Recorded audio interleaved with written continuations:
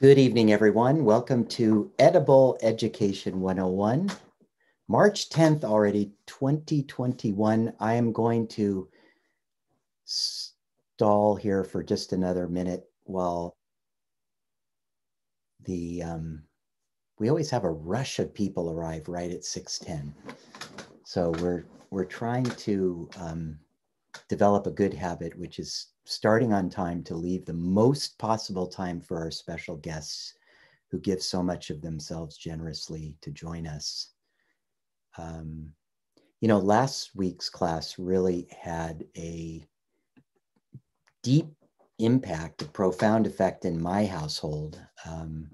For one thing, the talk by Ade Briones about indigenous forms of wisdom, and particularly her sharing with us how in her culture, Native American culture, the importance of patterns and recognizing patterns and seeing patterns as a form of insight and intuition and knowing, really patterns as a path to knowing, was really powerful for me. And I had the good fortune of seeing a day in our class. And then the next day I attended another workshop, and there she was again as a guest speaker. So we got to converse a bit backstage on the chat, which was really fun. And in interacting with her, my ways of seeing in the past week really changed. I noticed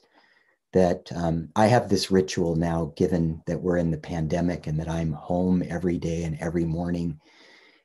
I go out into the garden, and generally I go into the garden with a mind of what needs tending, what needs my attention. So what plant needs to be staked up or protected from birds or pruned or fed, or what compost needs to be turned or moved. So I go in with this mind of what needs to be done. What am I being called to do? But after a day's presentation, I started thinking to myself, I'm just going to go in and look at the patterns.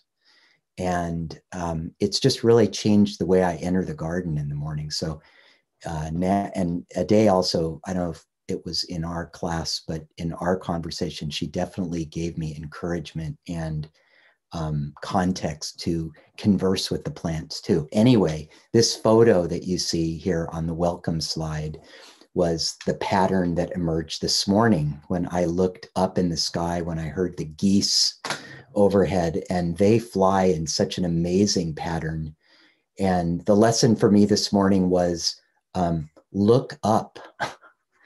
I don't know how many of you are like me, but with that cell phone in hand or looking down at a computer, we're always looking down. So just a word of wisdom from our indigenous teachers: look up, look for the patterns. So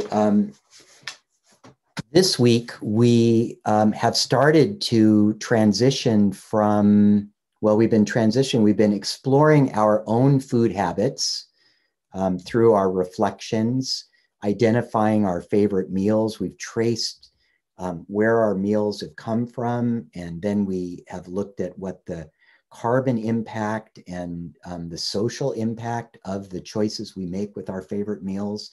So we're moving from this kind of me orientation into we, so that we understand our role in the system.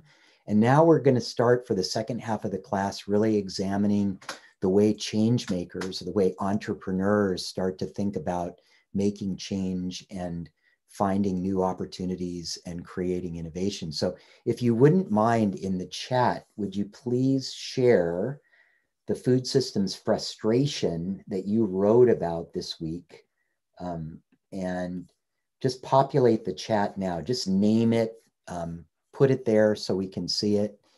And I just wanted to tell you too that we're going to take attendance this way during the class. We're going to have chats, we're going to have polls, we're going to have homeroom, and thanks to Zoom now, we can tell who's in class. So just be sure your camera's on, your mute is your mic's muted, but this is a wonderful way for us to see the range of issues that are rubbing at you. And this is the beginning. This is like the tap root of your exploration. And the reason you want to be paying attention to this is that this could very well be the seed for your final paper in this class, because what you're going to do is identify a frustration possibly, and then identify, is it a problem? And what's the magnitude of the problem? And who does the problem affect? Not just who, but what and where. And then you're going to explore who else cares about this problem, or who else is addressing this problem. And you'll kind of create a map or a landscape around this. And then you'll start to understand the white space or the open space where we start to frame and recognize opportunities. And that will become probably the focus of your paper. So if you struggled with an idea, we're going to save this chat and we're going to share it anonymously so that you can see the other people in the class that might share your frustration. It might give you an idea that there could be a potential market or need for that frustration. I also wanted to talk a little bit about our some of our readings and the listenings that we've been assigned. And I think over the last couple of weeks with the class that Shakira led and last week's class on land justice, how important language becomes. And you recall in one of your assignments this week or one of your homeworks, the podcast about the use of the word plantation. And you heard from a number of people who kind of unconsciously use that word. And I wanted to, let's see, I'll stop sharing my screen now, but I wanted to run a poll for you as well. So here's a poll from the homework. What inspired the name for Chef Vinnie Carbone's relatives' Southern Plantation restaurant?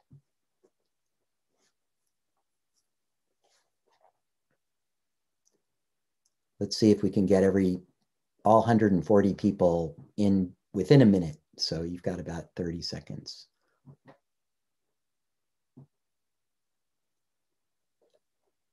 You'll recall in that podcast that a lot of the people that the host wanted to talk to didn't respond or refused to talk. Okay, so what's happening now, this is the last group of people that kind of hang out to game this, to see where people are voting. No, that wouldn't happen, would it? Okay, I'm going to end the poll now. Hopefully you got your response in so you can get credit for being here. And I will share the results. And so the correct answer is actually the film Gone with the Wind. If you didn't get a chance to listen to this, I really encourage you to. It's one of the most important, I think, opportunities to learn. And it'll certainly be relevant to Tiffani's conversation tonight. But the issue really is that context matters and language matters. And as I think about the skills and faculties needed in today's world to be a change maker, to be an entrepreneur, the ability to navigate difficult conversations, to hold brave space becomes increasingly important. And I just wanted to ask you, maybe in chat, I'll go back to sharing here. Um, but I have another chat prompt for you. What facility do you need, or what facilities do you need? What skills do you need to navigate a challenging conversation these days? Can you put some thoughts in chat as well for us? Empathy, patience, understanding, respect, honesty, sensitivity. Good. These are great answers. Thank you. So one of the things we've really been learning this and practicing this semester, and Tiffany's going to, I think, build on this further tonight in our special guests, but really the the desire and willingness to engage in challenging conversations, and also to create, as Nikiko very, I think, succinctly put it, to create a brave space to hold these conversations. So tonight we have a really special class. I'm really delighted to be able to introduce you to Tiffani Patton, who was with us, was it just about a year ago, Tiffani? Yeah, 1 year ago was the last class we held in person, and I was actually given this T-shirt that night. It was Secretary of Agriculture Karen Ross. This says "Keep calm and compost." This shirt, but it's been a whole year now since we've been on Zoom. So, but Tiffani led a wonderful class last year. Tiffani is one of the directors at Real Food Media, and she really brings, I think, a wonderful combination of, she's really an expert in storytelling, and she's fused her passions around storytelling and food, and really social justice and activism. And I'm really happy to turn it over to Tiffani tonight to be our guest host. So Tiffani, over to you, and I'll let you introduce our guests. Thanks, Will. I'm really happy to be back here. Yeah, it was just about a year ago, or like a year and a month ago, and I got to do this last. Just to kind of reintroduce myself, I'm Tiffani Patton, and I'm zooming in from Oakland, California on occupied Ohlone territory.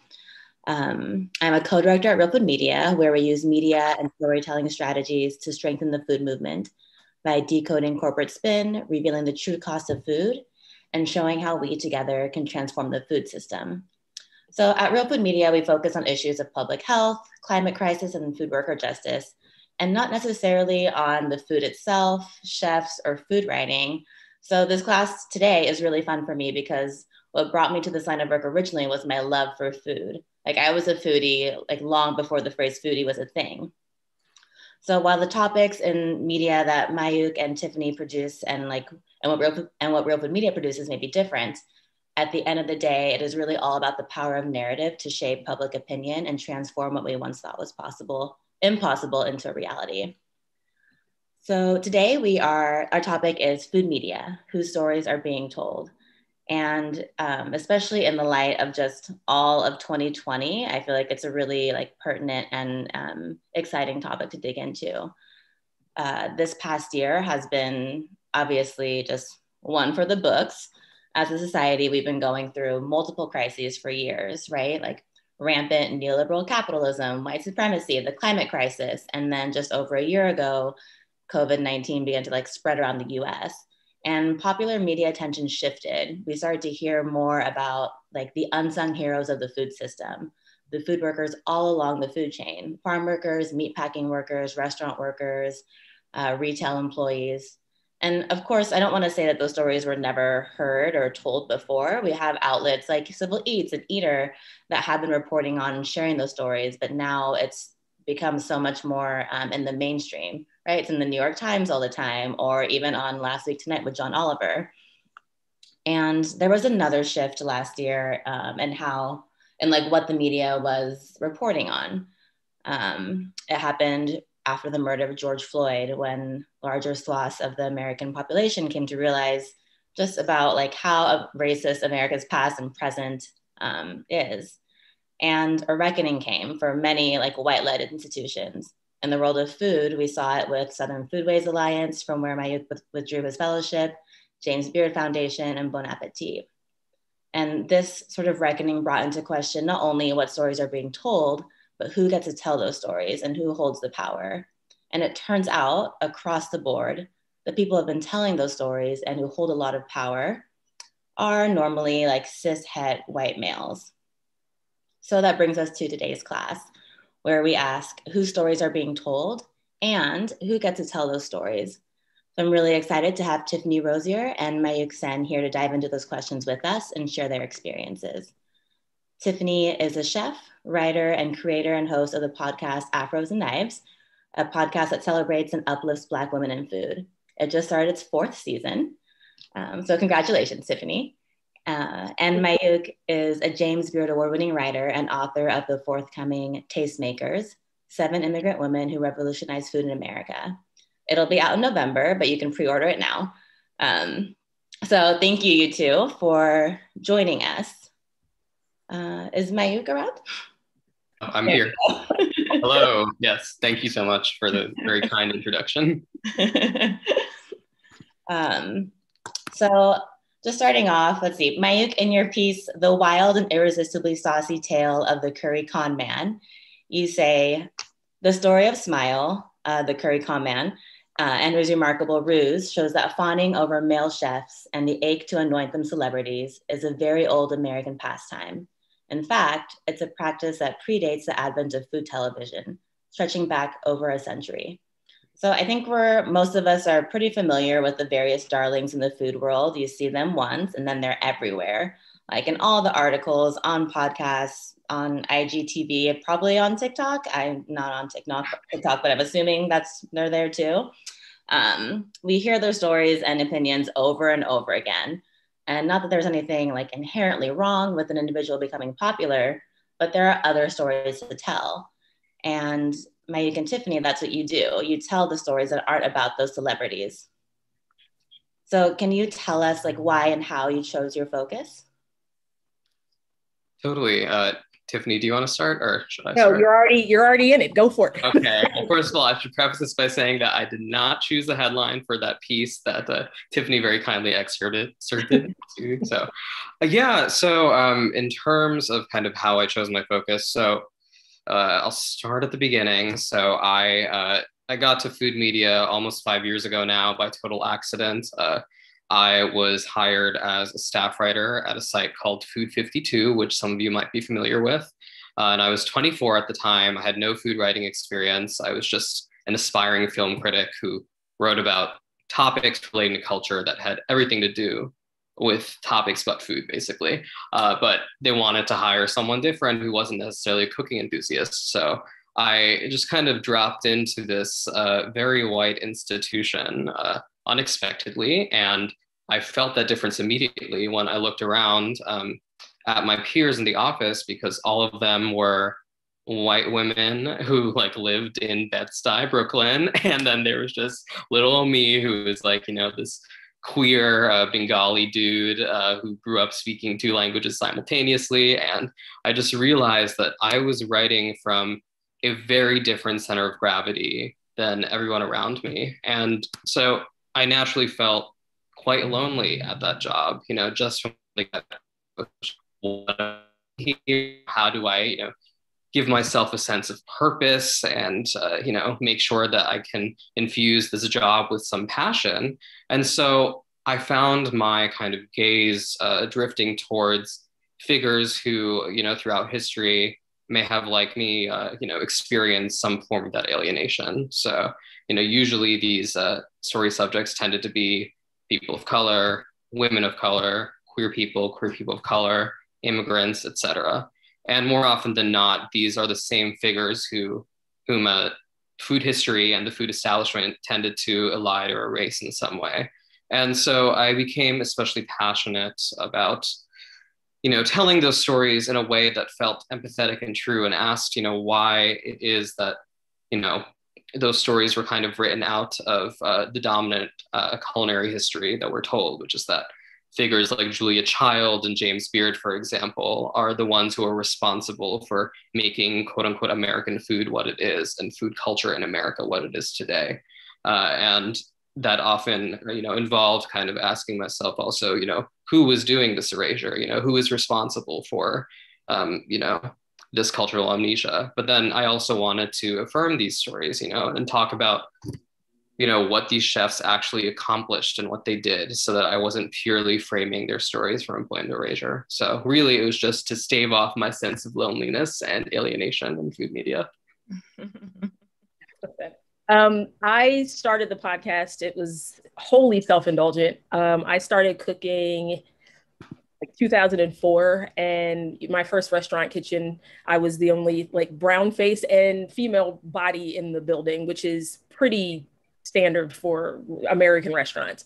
The biggest thing is to find someone you can aspire to be, or that you can like kind of latch on as a mentor. And that did not exist. And if you've ever worked in a restaurant, you know that like, working 16, 18, 20 hours a day means it leaves you very little time to look outside of the kitchen for those influences. So at some point when I finally exited the traditional restaurant kitchen and I found myself working in like nonprofit programs around like school lunch programs and things like that, I was a food director for a private summer camp out in Washington. So I decided to insert myself in kind of the fringe food jobs to see if we could find some of us there.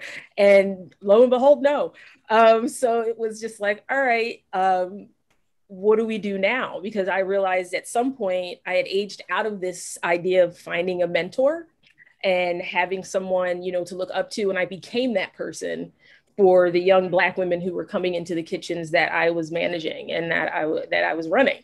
And so I had to reframe my own narratives for them and create space for them in those kitchens and talk to them about being outside of the traditional restaurant career trajectory, because the thing that they were frustrated with is like, I don't see myself, so I don't feel welcome in the restaurant, so I don't want to be here. And so it was like, all right, there's other options. Like having a culinary education and culinary experience doesn't necessarily mean you have to work in a restaurant your whole life. So I became that person. I became the mentor that I needed at the time. And so as I kind of turned those ideas over, I spent 1 year having to sit out restaurants completely, much to my podiatrist's behest. He was like, you can sit down now and wait it out a year, or you can have surgery and wait it out 3 years. So I just took a minute, and in that time I was able to revisit like my love of food writing and my love of food media, and to see what it really looked like at the time. Because again, like when you're working that much, you aren't reading magazines and you aren't paying attention to podcasts and stuff like that. You really just don't have time. So when I finally was able to look into it again, I was just like, wow, okay. So Black people don't cook is what I can infer from all of the stuff, that Black folks just don't cook food or we don't eat. I don't understand how we're not here. Like, why aren't we part of these like bigger conversations? So eventually I was just like, well, I'm sure there are Black women in food beside myself. And I am like on a mission to find them just so I can talk to them and connect with them. And so the first season of the podcast, I had no intentions of anyone ever hearing it. They were not supposed to be for public consumption, but unfortunately the way podcasts are recorded, you really don't get a choice. If you want that bad boy, like, to be able to play again, it's not like something you want to hold on your computer. So eventually season 2 starts to roll around, and I was like, well, I'm not going to do another season. 10 interviews was great. I feel good. I feel like I'm connected to my community. And then I started getting emails and direct messages and stuff like, hey, are you going to do more of these? Hey, I found like, I didn't know we were all over the place. I didn't know we were working in wine. I didn't know we were producing, liquor. I didn't know we were in all of these spaces. I didn't know we were managing hotels. I didn't know. And so now I'm getting, young Black women who are connecting with the Black women I'm interviewing. And I'm like, well, I guess I have to make a decision to pursue this or stop. So I was like, you know what? I desperately needed this when I was young and I was just starting out, and I needed to know what my possibilities were and the spaces I was allowed into. And if I didn't see myself, how to insert myself. And so all of these women over the last 33 interviews are masterclasses in how to insert yourself where you aren't being represented. And so that's really like my mission at this point is to give a voice to those who are typically told that their voices aren't important. I mean, not that, not, I think it's even worse to go, your voice is unimportant and we're indifferent to it. And instead of we don't like your voice, I'd rather you have opposition there and resistance than to just have complete indifference. Mm-hmm. So something that stood out to me about what you both said was basically like you chose your focus because you wanted to see yourself in the work that you're doing. You want to combat erasure, become the mentor that you needed. That's really powerful. I'm wondering, like, what has been some of the reactions that you've gotten to the type of media that you've been producing?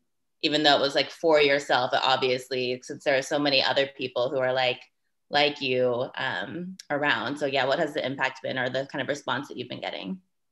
I have gotten a lot, strangely enough, I've gotten a lot of emotional responses, a lot of tears, a lot of like deep appreciation and gratitude and joy, a lot of like healing, that kind of moment where they're kind of like, someone sees me and they said I was important and important enough to put my stories in front of the world.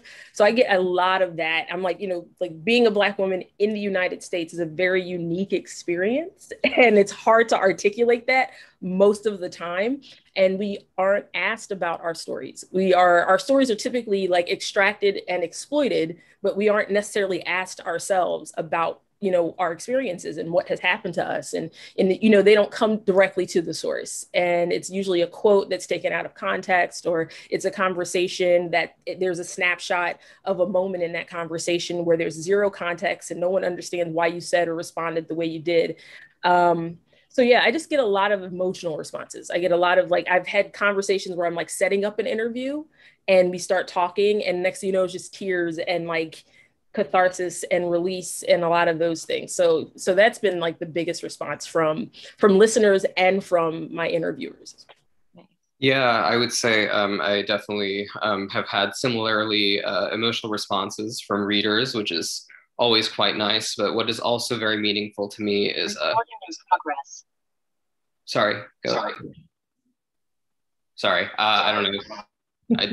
Okay. Anyway, so when I write posthumous profiles, especially, what I find so gratifying is to receive a note or an email from a family member of that deceased story subject who says, thank you so much for doing right by my family member who was not given their due by, the food establishment or the New York Times or all these other places that have for so long kind of determined, who is important and who isn't by virtue of just, who they give a story, who they give an obituary, et cetera. So that really means a lot to get that kind of note as well. So Tiffani, you just mentioned about like, sometimes when people are getting their stories told, it's taken out of context or just like, it's like a random quote they pull. And Mayukh, you also mentioned like not wanting to center, just like not having like a person's story just be about how they're erased, but really talk about their life. And I'm wondering, let's see, so for some people who maybe don't share like the same identity as the person that they want to interview, how can they do that in a way that doesn't like center deficit or lack? Because I feel like that's often how communities of color are like talked about when other people are like reporting on them, right? It's like, look at what they don't have. And so how do people go about like gathering those stories in a way that is ethical? I can start. That's okay. I'm like, I can go if you need to say. Oh, okay, yeah, it's fine.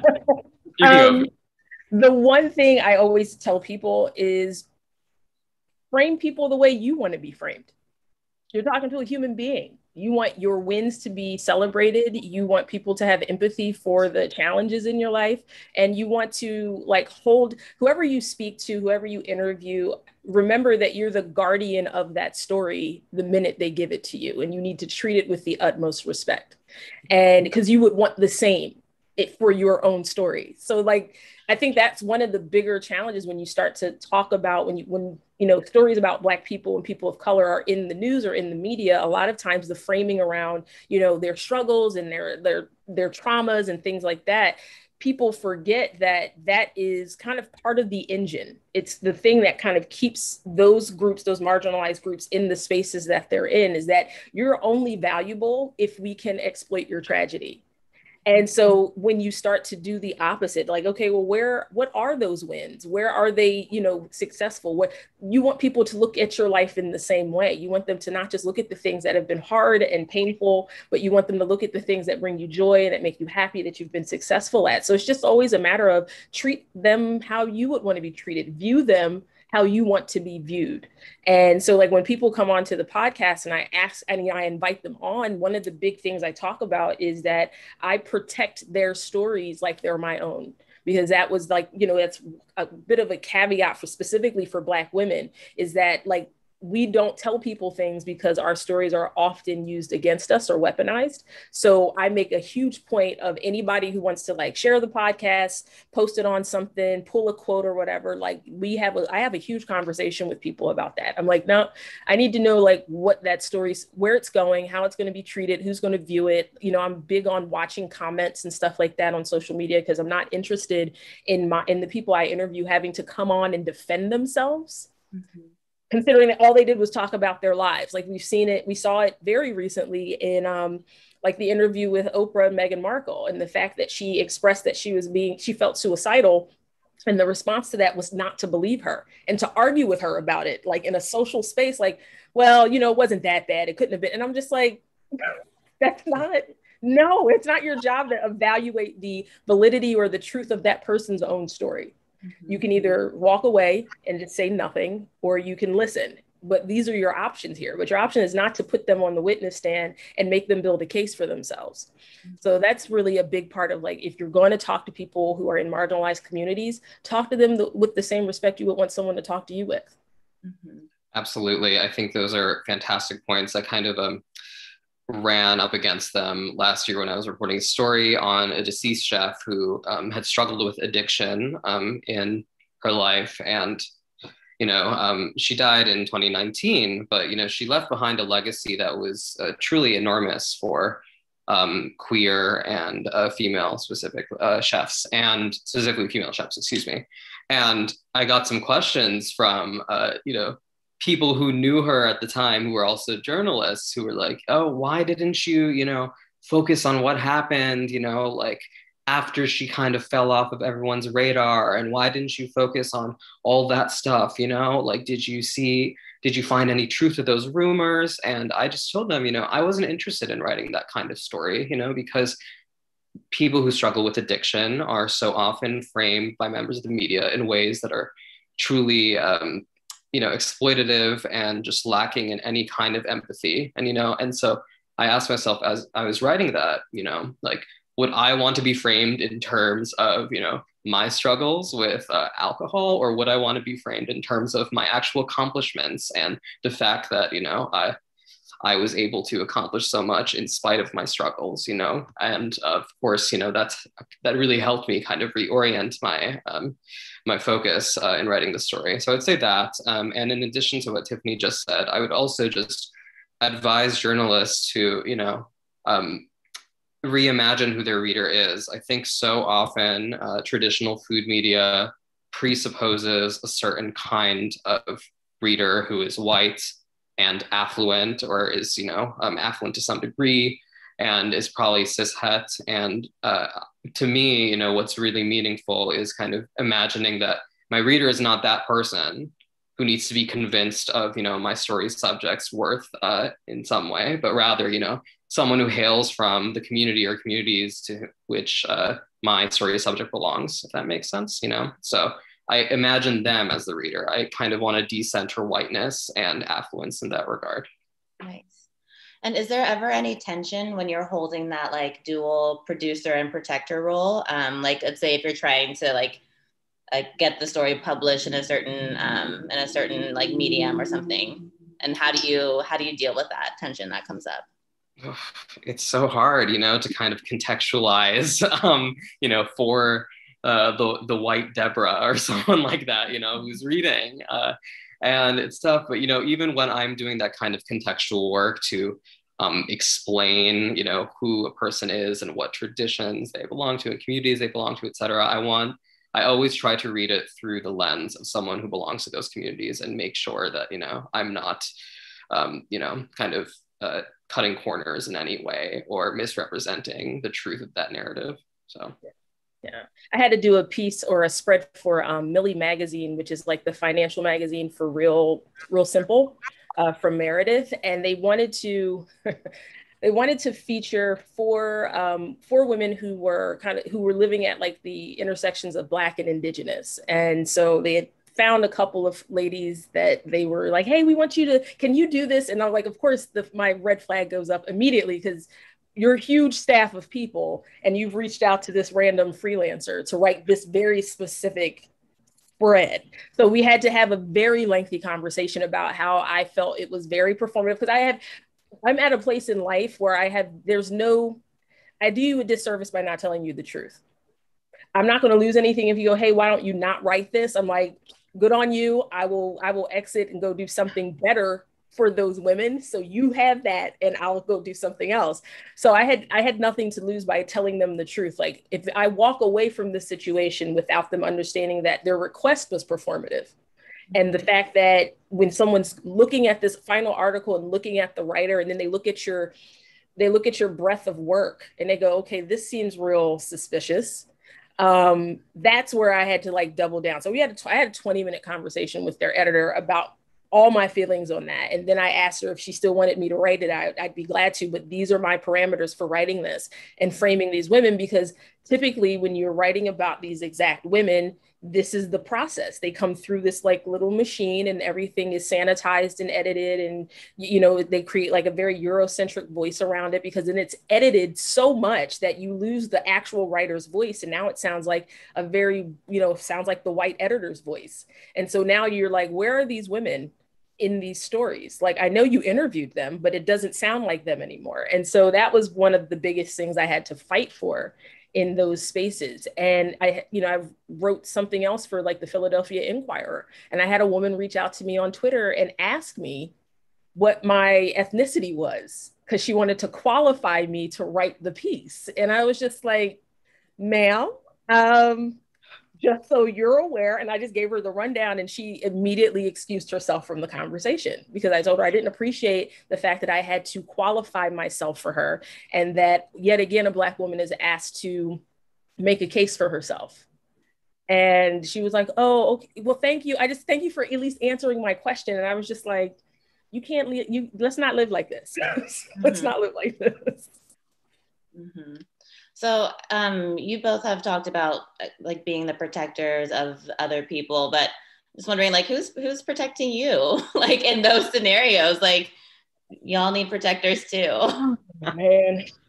Well, I'm still working on a force field, but I am, the community of women that I am elevating protect me. Like, we have each other's back, and it's kind of like what is it?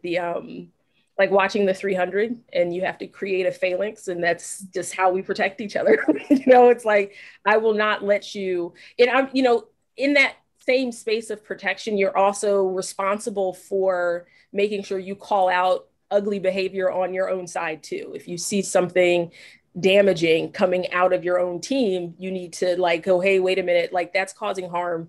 It doesn't matter who's causing the harm and which direction it's coming from. It's harm is harm.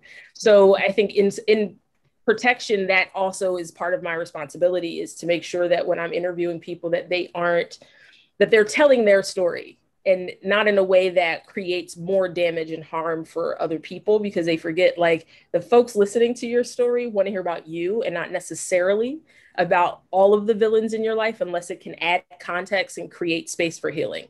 So just to create pain just for pain's sake is never something you want to do either. So that helps me, that reminds people that, okay, like, that puts Tiffani in a vulnerable space, because I am so protective. They know that I'm out there making sure they're covered. And so they make a huge point to cover me. And so and then most of the other times, hey, come at me, I'm good, I got weapons. Yeah, I would respond similarly, that I'm very fortunate to have, a small group of people who, are like-minded with me in terms of, our politics are pretty far left, and, we are actively anti-racist, anti-capitalist, et cetera. And they're the ones who more often than not have my back. I remember almost 2 years ago now, I became the target of a white lady editor-in-chief of a major food magazine, a magazine that I adored. And, she just came at me in a really, really racist way, very publicly on Twitter. And I remember when that happened, I was so fortunate to have so many of those people within my community go to bat for me publicly, but also check in on me privately when that happened. And, similar to what Tiffani was saying, I am also very happy that those people know that that was a pretty traumatic incident for me to, kind of have to, deal with publicly and, stand up for myself publicly. And they don't want to re-traumatize me in any way, and so they look out for me in that way as well. But those are the people who protect me. I can't really depend on editors connected to these big institutions to, have my back. Ultimately, it's just, that small tribe I've got. Mm-hmm. Okay, so switching gears a little bit. Tiffani, earlier when we talked, you brought up a point that I thought was just really interesting. When it's just not about like whose stories are being told, but also who's being asked to tell their stories. And, we always hear from the same people, those celebrity chefs and food advocates all of the time. And, so they're good with their responses. They probably have someone who handles PR for them, actually. But what is it like to ask a person who's never had to share their story before to suddenly share their story? Like what challenges come up and like what is surprising about that experience? Well, yeah, 4 seasons in now, the one thing I've learned, and and it's something to like not take lightly, I get for myself, is that if you aren't asking someone for their story, they have no practice, and it's a skill. So everyone knows, like if you go into a job interview, you practice with a friend maybe or a relative or somebody, and you practice that interview so you're comfortable with what you say, you know how to package your own story, you know what's on your resume. And so that's no different for interviews in the public. So someone who's never been interviewed before, who's never been asked about their story before, they don't know how to frame and package their story in a way that's like compelling, that only takes 5 minutes, that's really clear, and it actually sends the proper message, like the message they want to send about their life and their work. And so what I get a lot of times with the interviews is that in the beginning, I didn't do pre-interviews. And that was because I didn't need them. And that was very self-centered of me, because later on, I realized the pre-interview is not for me. It is for my subjects. And so a lot of times what will happen is I'll have an interview that's scheduled for maybe an hour. And because that person has never been interviewed before, that interview could take 2 hours because they aren't sure. They're very nervous. Some women are absolutely petrified. They get a lot of apologizing for their own story and for taking up any space at all. And so I have to like pause everything and talk to them about like, it is okay to be here. You are allowed to be on the planet, to take up space, to do work you love. You have permission to exist. And so once we get past that barrier, I think the walls kind of come down. They don't feel as vulnerable at that point. And so they open up a little bit. And so usually about half hour in, they're loose and they're ready to go. And that's because a big part of like my personality is I use a lot of humor to help them kind of relax. But yeah, you have to start talking to everybody. And, like to your point about talking to the same people over and over again, the people who always get the mic or the camera. The problem with that is not that they don't deserve the mic or the camera. The problem is it's homogenous and nobody wants to watch the same thing over and over again. Like who wants to watch 23 hours of Chopped? Stop doing that, people. Like no one wants to keep seeing the same person cooking the same thing from the same point of view. It's like entertainment value in an entertainment value context, it sucks. No one wants to keep watching the same thing over and over again or hearing from the same people. So like I think this is why you're starting to see food media get stagnant, is because you're telling the same stories from the same people about the same things. And it's like not that you need to let us in simply because you're black, like because we're black or we're people of color. Like that shouldn't be the qualifier. The qualifier should be, oh, this is interesting. Mm-hmm. That stopped being interesting 5 years ago because you got 30 guys saying the same thing all the time. So it's like, these are interesting stories. These are stories rich with history and voice and color and energy. And like, why wouldn't you want to tell more interesting stories in the media. Isn't that the job? Right. So that's, you got it. Like for me, I'm like, I leave space for them to learn how to tell their stories. It is a practice skill, specifically if you don't have a publicist who can't help you write your story down and give you all your talking points on the red carpet and stuff like that. You are a freelancer. You're out here on your own. You deserve to have enough interviews in your life where you can actually tell your story proficiently and make sure people are interested in your work and interested in who you are. And so that the podcast has definitely become a skill learning session for a lot of the people I interview. Absolutely. If it's okay, I would just want to add that I agree with all those points, definitely. I think it's, when you're dealing with members of communities who have, some distrust of the media historically, or, have been told by the world that, their stories are not, don't deserve to be told, or don't have that kind of dignity. What I end up doing is really, I just try to make them as comfortable as possible. And I truly put them, or put myself in their shoes, and I think that being on the other side has honestly helped me kind of be like, okay, what is a manageable question for me to answer, versus what is a really convoluted, difficult way to, ask someone to express a thought. More often than not, you want to go with the former when you're talking to people who are not necessarily used to speaking to members of the media. So we've been focusing a lot on like the subjects of your writing and your work. And now I want to switch gears a little bit, or focus attention a different way and talk about like the writers and media makers themselves. Like they are people, or you are people who also gain celebrity or recognition, like the social capital that you could use. And so I'm curious a little bit about like, what does that like social capital, how do you get that social capital? And like, how has it impacted your work? And also like, how does it create barriers for people? Yeah, I can take this unless Tiffani wants to go. I was going to say, to me, to a fault, I would say that too much of that kind of power and influence is concentrated in institutions like the James Beard Foundation. So, I was very fortunate 3 years ago to win a James Beard Award. I was 26, and at the time I was like, oh, this is the best thing that's ever happened to me. Oh, I'm so happy, et cetera, et cetera. And now, 3 years later, I'm like sobered up, and I'm like, okay, yeah, it really, it's so unfair that it took me getting a medal that 4 or 5 voters decided I should get for people to suddenly take me seriously and, give me opportunities and access to capital. I did not change very much as a writer. Like I was the same writer I was before that medal as I was after, yet that very, very arbitrary distinction and validation that I got from a very white institution suddenly made me a hot commodity to a lot of people who previously would not have given me a second thought. They would never have paid attention to me. And all of a sudden, too, the fact that I was queer and brown and all this stuff became fashionable to them as well, in terms of kind of, I saw a lot of white gatekeepers who were attached to these institutions or powerful institutions like the New York Times, suddenly align themselves with me because it almost flattered their own sensibilities.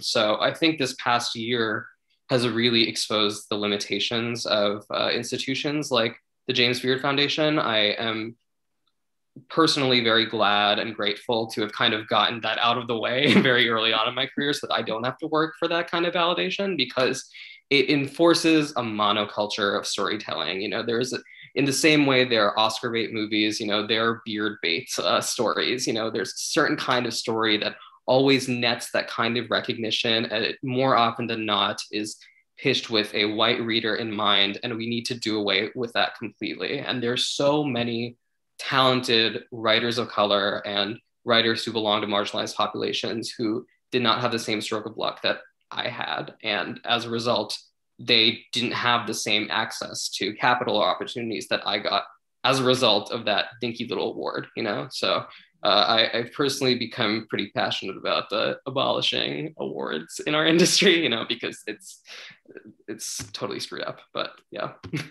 It helps no one. It absolutely doesn't help anybody. And like to your point about about when you institutionalize these things, it essentially it's driven by capitalism, of course. Like what sells more magazines, what sells more issues, and the response to that, like the audience is responsible for buying those things and consuming that media. So if you want these institutions to make a pivot, to disappear, you have to put your energy and your money and your opinions and all that social capital has to go behind things that matter, and specifically that matter to you. And I think a lot of times, like what I've noticed over time in the last year, maybe 2 years with like social media, what is being told to the public is that you have autonomy, you have a voice, you have this independence about your opinion. When once you started packaging Facebook and Instagram and TikTok, and you started selling ads to advertisers and things like that, that kind of just went away. Like that's a wrap. Like these platforms belong to those advertisers now, the same way that when we used to have like radio stations that played actual music and like new bands and things like that, which I might be aging myself right now, but there was a time where radio played new music and you got to know new bands and like new songs through the actual radio in your car. And then there was a point where corporations started buying up radio. And so your messaging became compacted and sanitized, and you were told what you needed to buy and where you needed to go and who you needed to listen to and those kinds of things. It's no different than, food media at this point, with like that idea of like, this is the audience that's going to buy this magazine. It's like that, but that's not the audience buying your magazine. So like, what's the real problem then? You've decided that, okay, it's not who's reading the magazine, it's who's buying it. It's about the dollars, it's the value of that dollar. And so that's, when you're thinking about where to put your attention and your time from this point, like who gets that capital, you have to shift what you think is important and like go ahead and buy into your own gut and your own instincts and go, I don't want to read about that. I don't want to watch Chopped anymore. I don't want to watch like the travel network. Another one of those where it's like, okay, we went from traveling around the world to watching a group of white guys chase paranormal activity around the world. Like no one wants to watch that for hours on end, but the audience disappears and doesn't say anything. Like you can't be silent about that stuff. You have to be like, we don't want to read this anymore. We're not going to watch this anymore. Like Netflix, one of my favorite moments. A show gets canceled, a movie gets pulled, and the entire world erupts into flames and goes, we want that show back. We want that movie back. And here comes Netflix. Okay, we're going to give it back to you guys. That is the power of that social capital. And people just underestimate themselves all the time. Dave Chappelle, he asked everyone to stop watching his show and boycott until he got paid. So everyone boycotted his show, he got paid, and they brought the show back. So we do have the power to make these shifts in food media. I just think people have to find it important enough to do so. If you have writers that you love that no one's paying attention to, make people pay attention. You do have the capacity to do that. Exactly. And you can speak with your money. I hate to, kind of reinforce the idea that, the onus should always fall on the consumer. But, as long as we live under capitalism, that is going to be an unfortunate reality. And so as a result, it's like shift the money that you have for your Bon Appetit subscription to, a writer with a Substack you love or something like that, Exactly. So like subscribe to Whetstone, subscribe to For the Culture magazine, subscribe to Pass the Spatula, which is the magazine by the Food and Finance High School in New York. Like buy those small publications that only have 3 or 4 issues so they can keep doing them. That's how you shift all of that power from like your Bon Appetits and your Real Simples and all the other ones. Mm-hmm. Exactly. Nice. Okay, so there's still like 4 questions I wanted to ask y'all, and we have 7 minutes. So I'm trying to. So I think I'm gonna try for 2. Okay. I think that we can do it. Yeah. Okay, so this is actually, Mayukh, a question that you asked in your Eater article, Who Gets an Obituary? And now it's a question that I want to ask you too, which is, who gets spotlighted by the food media, and how do such decisions determine who publications choose to remember? Yeah, I mean, as you said earlier, it is usually people with access to PR folks who are doing the work for them, and that definitely needs to change. I have seen a few shifts within traditional food media in the past year as a result of the pandemic, and especially the murder of George Floyd. But that too feels so reactive a stance. It's like, oh, these white institutions suddenly are, clutching their pearls and being like, oh, like, we have to care now. Oh, okay, let's do it. You're finally responding to this moment of political and social and cultural crisis for these stories to matter enough for you to give them real estate. And that feels just completely wrong. And so that's why, I'm so glad, Tiffani, you took the words right out of my mouth when because I was going to say that I personally have kind of given up on these institutions like the NYT food section and Bon Appetit. Now it's like I see a more compelling way forward for food media that is independent, especially Black owned, like Whetstone, for example, For the Culture, all these other titles that you just mentioned. So I'll wait for the next question. Okay. Oh, okay. Cool. So final question. What role can food media play in creating a more just and sustainable future? I'll take that one. I think if we can remember that food affects every aspect of life, and it's a direct expression of the challenges that we have socially. So food apartheid, challenges with land ownership, all of those things are direct reflections of institutionalized racism. So I think in food media, if we can tell stories about food that push other stories, like not using food just for the sake of talking about a very specific crop or vegetable or recipe, but using food media to actually tell bigger stories and using food as a lens for those stories. I think that's how we can have like the biggest impact. So when you talk about sharecropping, how does that how did sharecropping affect a lot of other things? When you talk about redlining and the fact that you have these neighborhoods separated by a single street that might have been walled off even in some cities. So how does that affect the access to food right now? Like, why can't you get a Trader Joe's in certain zip codes and you can get Trader Joe's in another one? Why can you go to the same grocery store in one neighborhood and go 3 blocks over and pay $10 more for the same product from the same grocery store chain?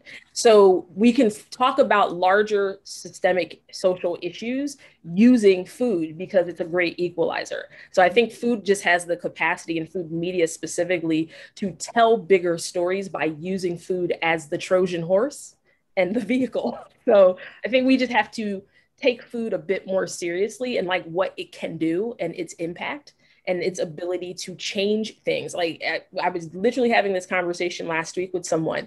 When you think about just access to food, that in and of itself, how many people are living with food insecurity right now. If you look at the history of the world, one of the biggest acts of war is to cut a community off from its food source, starve them out. So when you look at neighborhoods who cannot get access to food, it is an act of war from their government to cut them off from food sources. So we can talk about larger problems in this way if we're using food as the vehicle.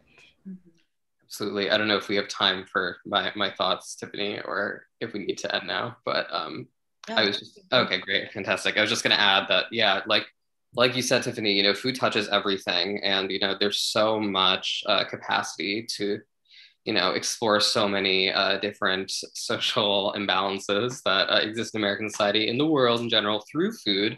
And one shift that I would like to see moving forward is for food writing to become less object oriented and more people first. I think, a part of the reason why I think the broader culture has not taken food writing seriously is because they see it as this kind of like piffle of a genre that is so focused on the minutiae and, focused on food as an object, an object of consumption rather than, the person who cooks it, their stories, can expose some of those imbalances that I was just talking about, like if there's a line cook, they have a story that is worth illuminating that, you can tell through the food that they cook.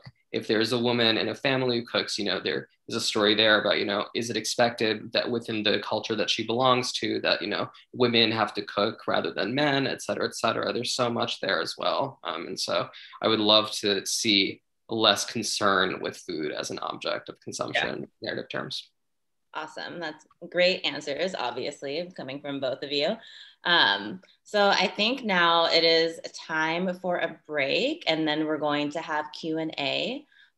Just really quickly, I want to say thank you again to both of you for joining. This has been such a great conversation, and like I've learned so much from you and just really enjoy hearing you both talk. And thank you so much to Will and Pooja and Ava and everyone else involved in this course. I will leave it to someone to handle the break. Thank you, Tiffani. And thank you, Tiffani. And thank you, Mayukh. What a wonderful conversation. And it's enlivening to listen to you speak. And Tiffani, thank you for preparing such a meaningful conversation. So we're going to take a 10-minute break. I would just ask all the students to think about, who are the food writers and media sources that you love and trust and find reliable. And one of the things I want to invite us to talk about is maybe our guests can guide us about how do we, with intention, define what we should be attending to. I mean, there's just so much. There's just a proliferation of channels, sources, experts. How do we think of ourselves as open-minded curators? Maybe you can give us some guidance when we come back. So come back at 7:21 and we will see you then.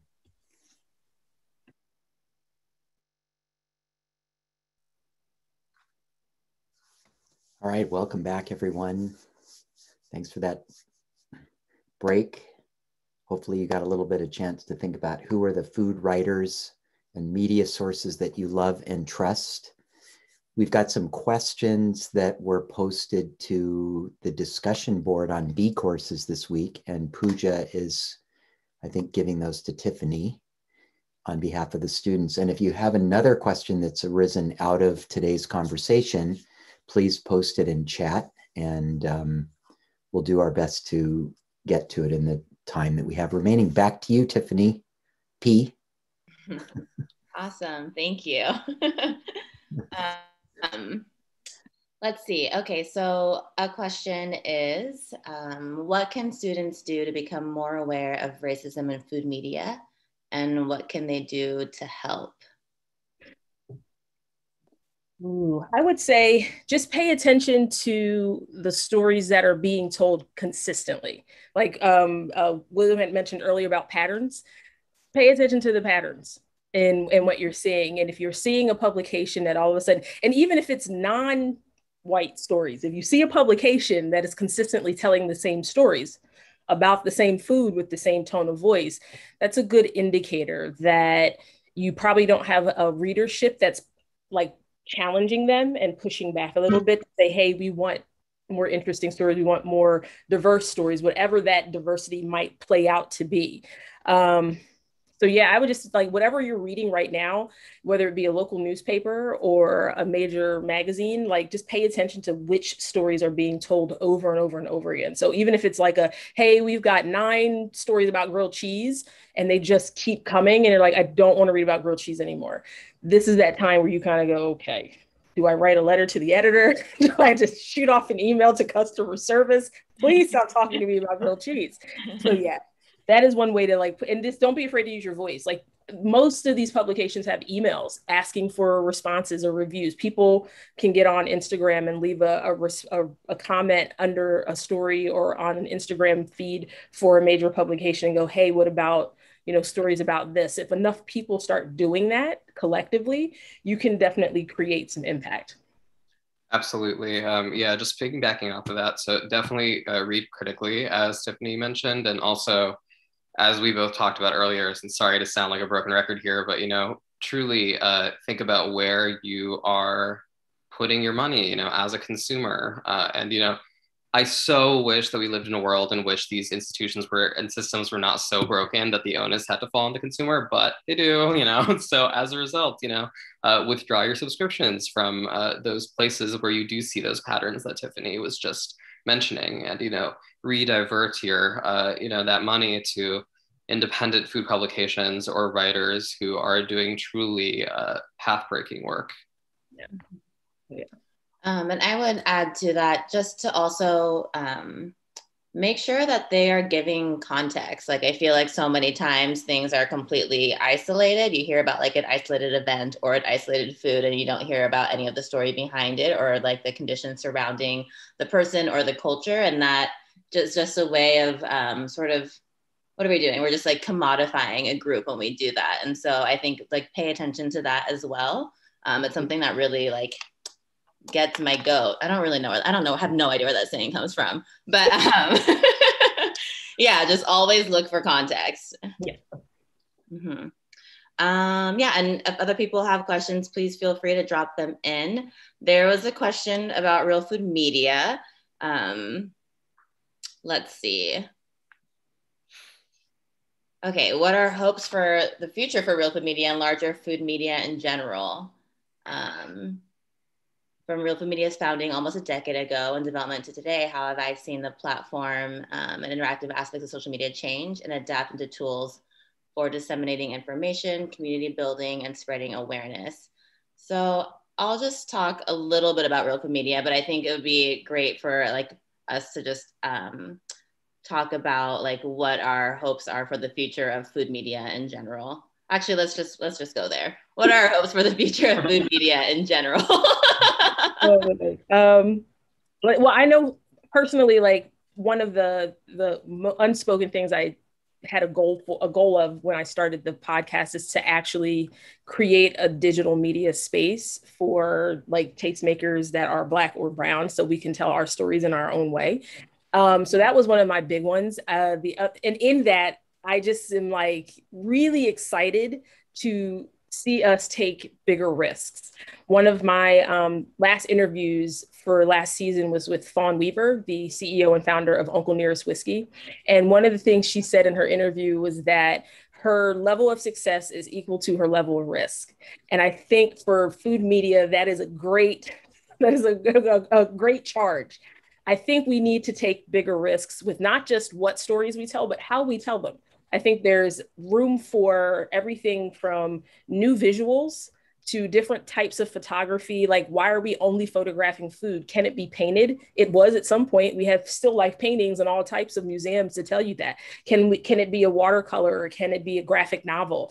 What can we do to talk about food and tell stories in ways that are so fresh and a little bit scary for like your basic institutions that are used to telling it in a very linear way? It's like, but all of our cultures are so colorful and we tell food stories in really unique ways.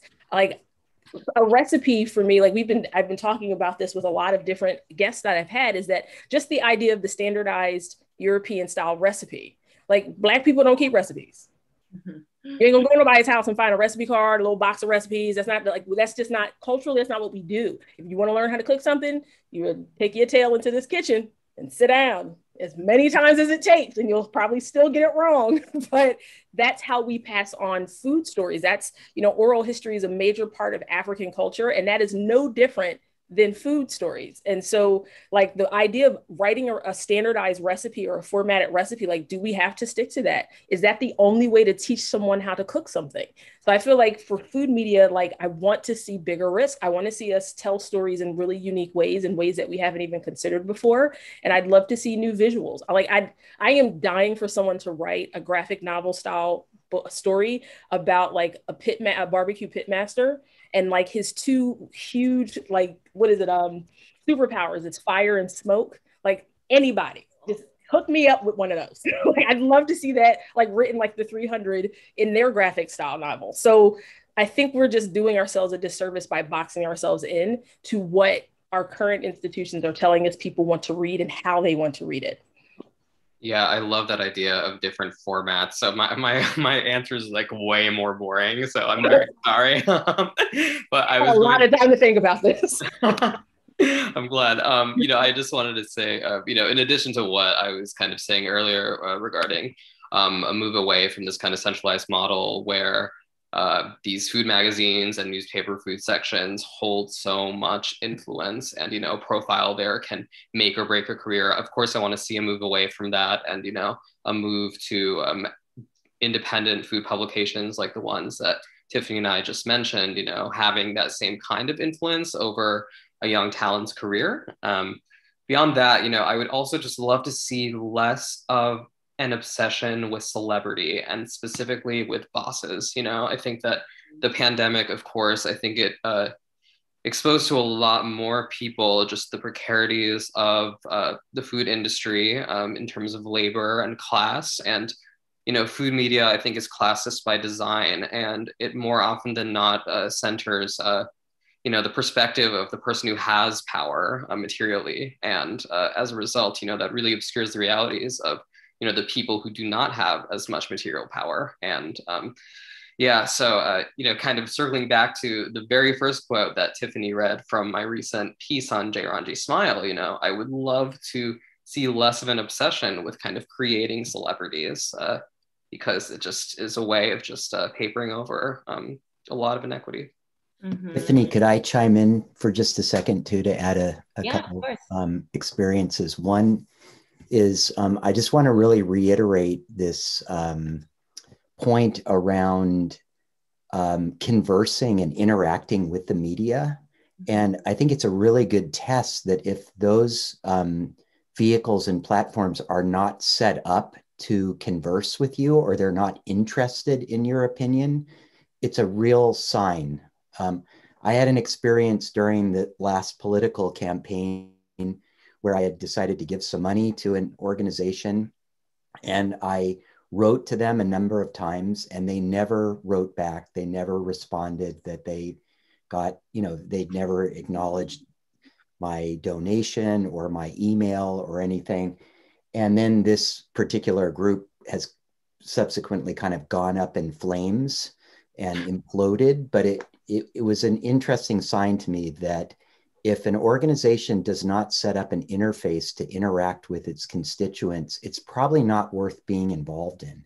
So that's kind of an interesting way to test that.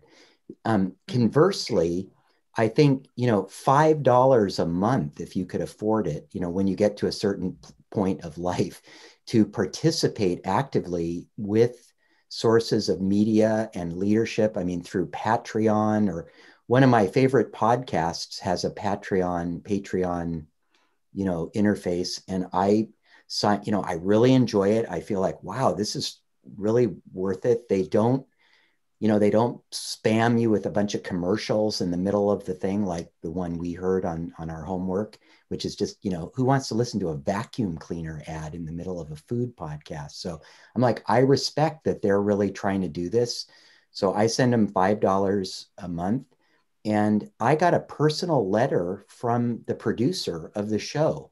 And it wasn't just thank you. It wasn't a form letter. It was like, I'm really interested in what you find interesting about our program. Okay. Mm-hmm. And so I think this is the power of the platforms we have. And this is, I think, the interesting opportunity for all of us as, for lack of a better word, becoming enlightened eaters, to participate and support and guide the conversation overall. And what's so exciting, Mayukh and Tiffany, about this class, this class is the future of food.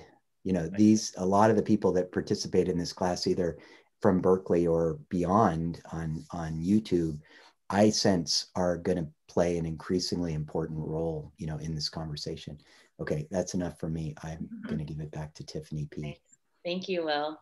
I just wanted to add to something that Mayukh said, is about like you're overseeing celebrities, and I too am over it and tired of like seeing like the individual as like this person who did it alone. And that's never no one does anything alone.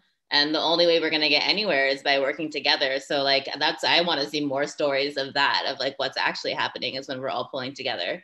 You see that a lot now with like all the mutual aid efforts, but not just mutual aid, right? Like in any initiative, it always happens with a group of people, not just one person. So if we can find a way to celebrate everyone instead of just one person, that would be awesome.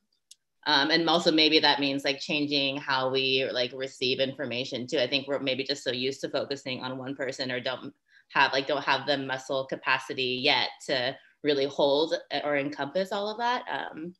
But I think that's something that we could build. Let's see. Okay, another question is, do you see food media spaces directed to the Latinx population in Spanish? It's funny because I was reading that question. I was like, "Ooh, that's good. That's a good one to ask."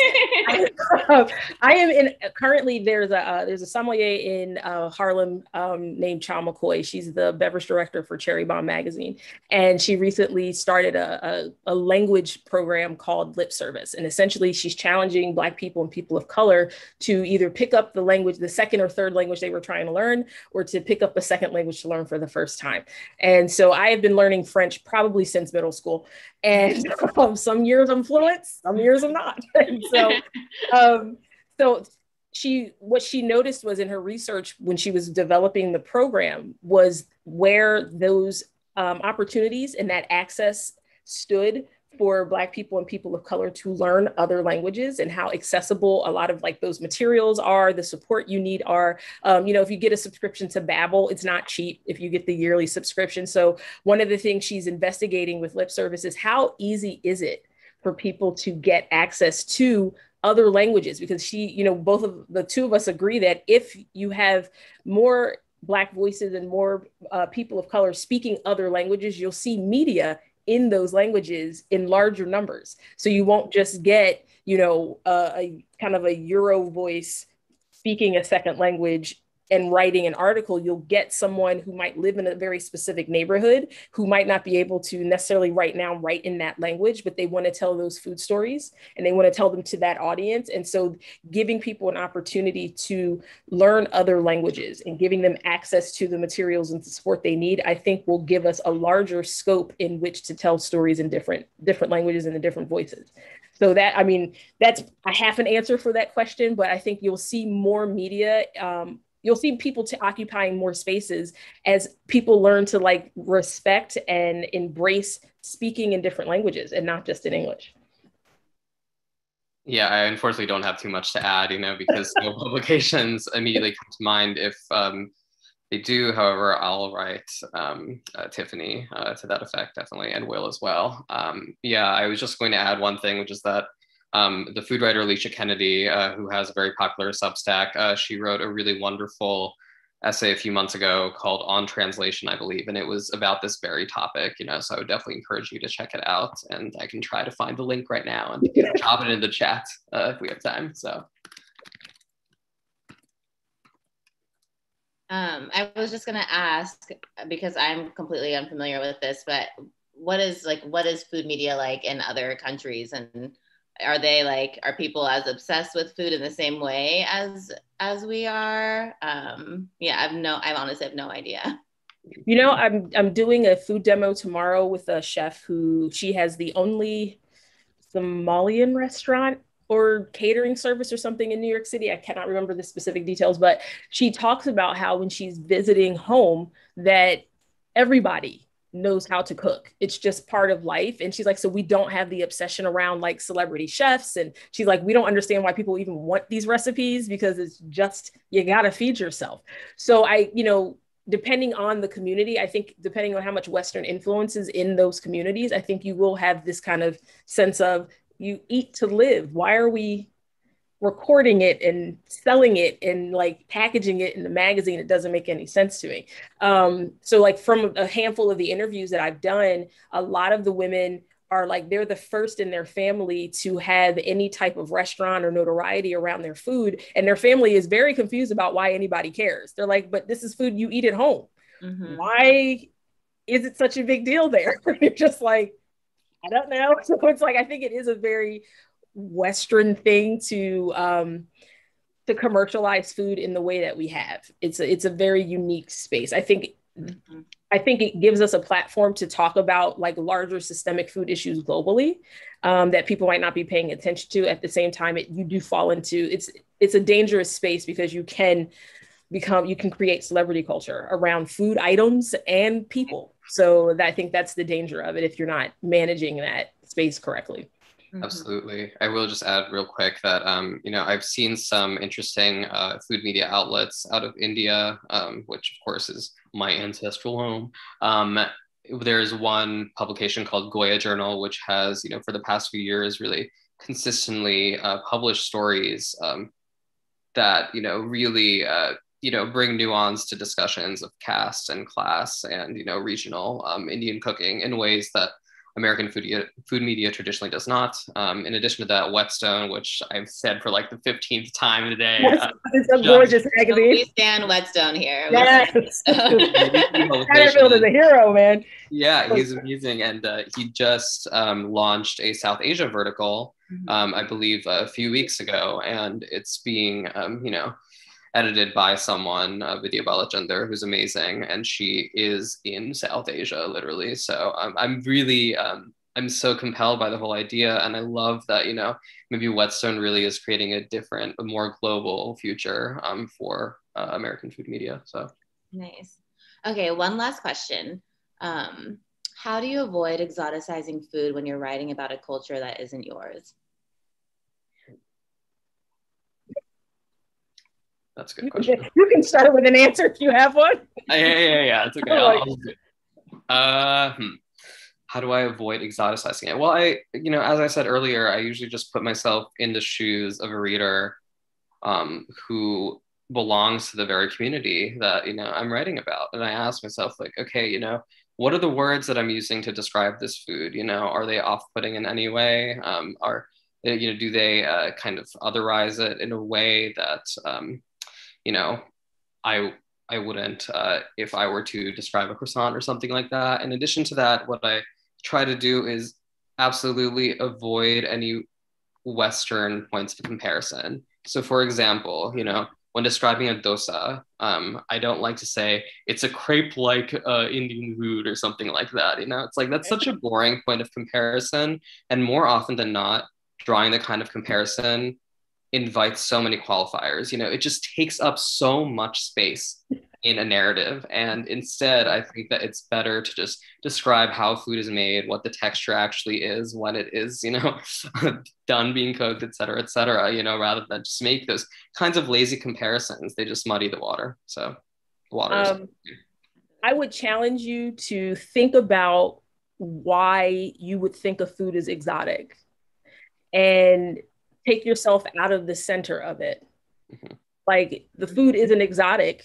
It might be different for you because it's not something you grew up eating. It might not be food served in your neighborhood, but for the person who grew up eating it every single day, like, you have to kind of consider the fact that, okay, this isn't exotic. I think it's exotic because it's not part of my personal experience, but like, the food that your neighbor was eating is not necessarily something you grew up eating, even though they were your neighbor. So would you go to their house, have dinner with them, and then write about that meal from an exotic context? Like, no, you'd be like, well, my next door neighbor, they had, these types of foods at their house. It would never be like, oh, they're, because if you think of the food as exotic, you have to now think of the people cooking it as exotic, where they're from as exotic. And guess what? There's, a million people living in that country. Trust me, it's not exotic to them. So it's only exotic to you. So you have to think about like that word and why, because as a person of color, as a Black person, when I write about European food or I write about Western cooking or Western food, if I was to I can't ask myself that same question.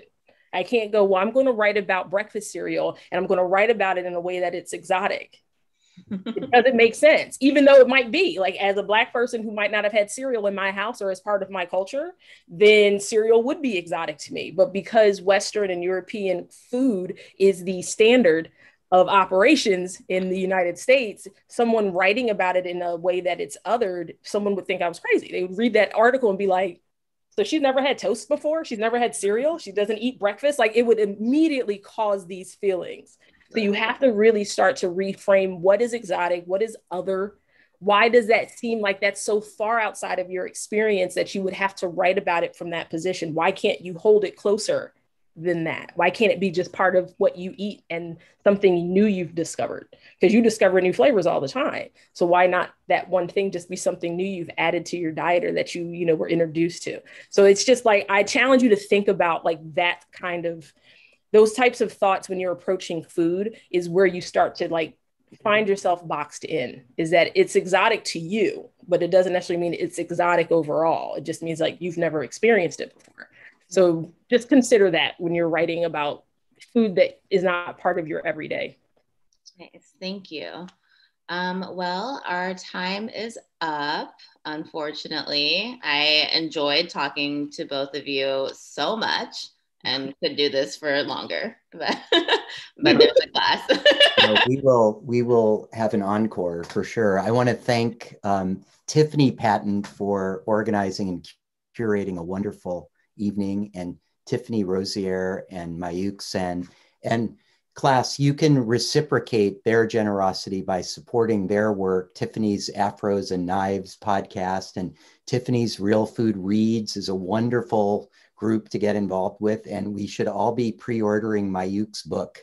And we will include a reading in next year's class to get it out there. So we thank you so much for taking time. And I know it's late where you are, so you've still got such great energy. So. Caffeine, nothing but caffeine.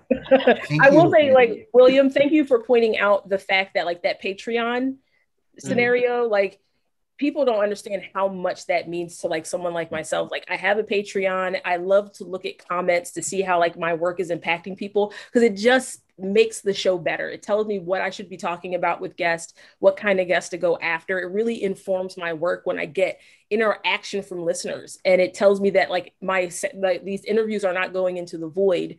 And, you know, I can pass a lot of that stuff on to the guests who are on my show who have never been asked about their stories before. So if a Black woman is on the show and she's like, you know, I tell her, hey, someone listened to your podcast episode and was really moved or inspired or whatever, that does so much for them too. So it's like that kind of random act of kindness effect where it affects the person getting it, the person giving it, and the person who sees it. So, like, if you guys, like, are into somebody's stuff and you're an independent creator, like, if they have some way to pay them for their labor, please be sure to do that, because it's more than just helping them financially sustain what they're doing. It tells them that they're on the right track and that you're engaged in the work, because that's more important than anything, for at least for us. So I thank you for bringing that up, because I don't think people understand the impact that it has on people when you see a new Patreon member pop up and you're like, someone's listening.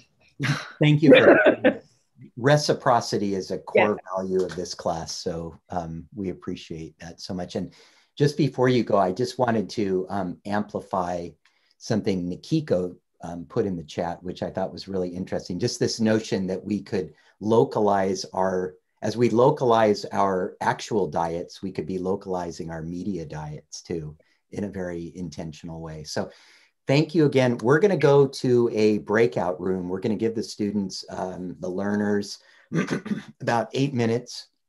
We're going to put you into